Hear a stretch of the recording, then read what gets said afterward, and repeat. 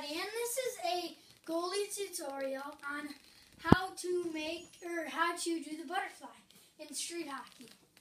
So I have these Reeboks. So you're gonna strap them up real quick. Bang. Bang.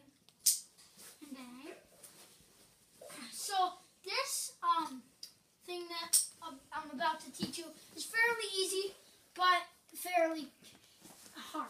So, because it takes flexible legs to do this. So,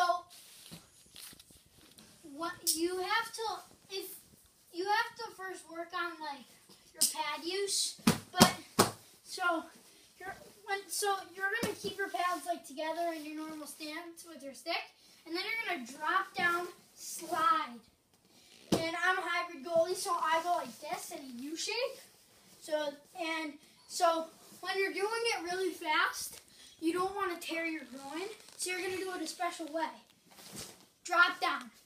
Just drop down. So when you're really good at it, you can go like this. Slide and keep one pad like this at all times when you're sliding, because you can tear a groin if it's like this when you're sliding. Okay? So yeah, that's how you do butterfly.